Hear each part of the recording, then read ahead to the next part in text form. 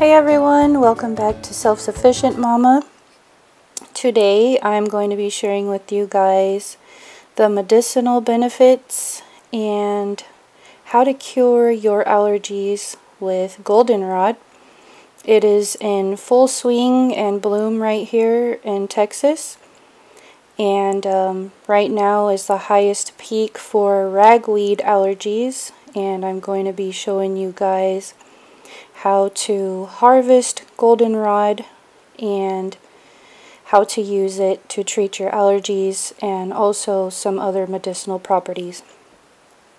So right here we have the greatest time to harvest, where all these yellow flower buds right here are starting to pop open. This is the greatest time to harvest the goldenrod, is when the flowers are like this. I had to do a voiceover because it is very, very windy outside, and I didn't think you guys wanted to hear that. These are perfect leaves on the goldenrod to harvest. Make sure you harvest the healthy ones. These ones right here are not healthy, so don't pick those ones. Make sure you get the little flowers and the leaves. I also wanted to share with you guys that this is the third year that my goldenrod has been growing on my pond hill right here. So if you do not cut these down, they will sprout back up next year.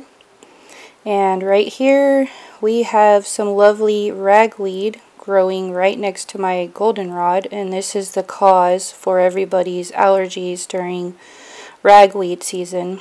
Each one of these little bulbs on these is covered in pollen, and when the wind blows, it blows around like crazy. It covers people's cars in this yellow dust, and it's actually quite horrible. But using goldenrod will help you with these allergies and your symptoms and help you guys get over that.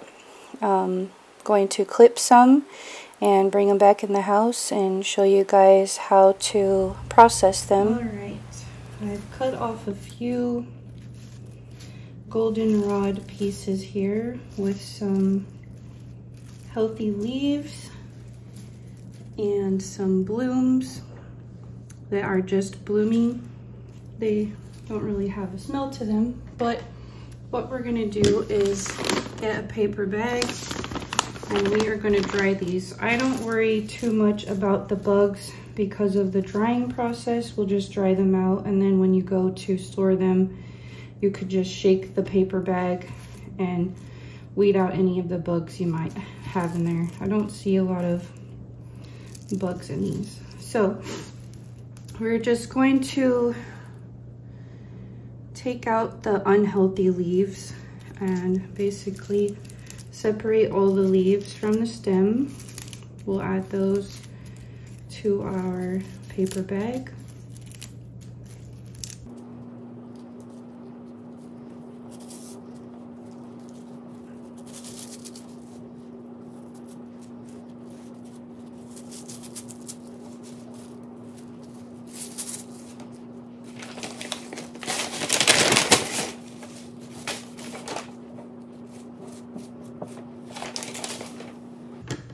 Then I'm going to cut at the base of every one of these flower bud starts.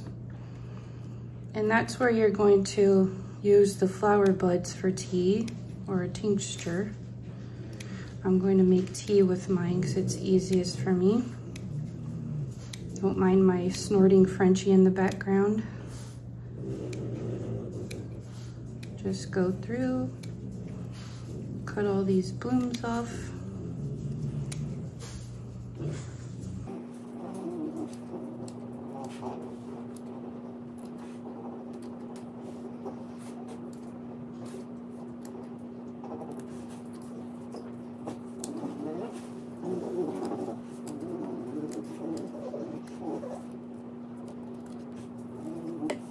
We're going to add those to a separate bag because I'm going to keep the blooms and the leaves separate for my separate teas. Every 3 or 4 days, you're going to want to get your leaves and flowers and give them a shake, help them aerate, and they should be dry in about a week and a half if you keep them in a well-ventilated area. And I'm going to show you what that looks like. Here are our dried leaves.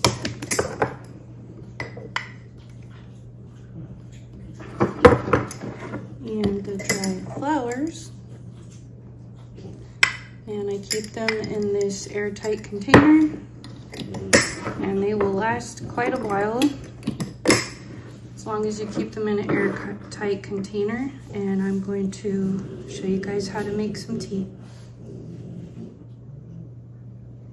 All right, we're gonna make some tea.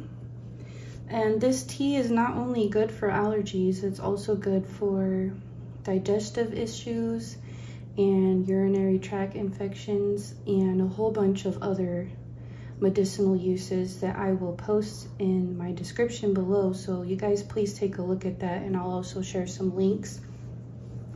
So for the tea to use medicinally, you're going to use either leaves or flowers or both. Today I'm going to do both, and it's 1 to 2 teaspoons per 1 cup that you're going to be making. And I always like to pair mine with some local raw unfiltered honey. This is honey from my beehive. And just add your leaves and your flowers to your teapot with some boiling water. Let it steep. I like to steep mine for about 10 minutes. The flowers turned out really nice, as you guys could see here. Just add a few of those to your teapot, and then add your boiling water.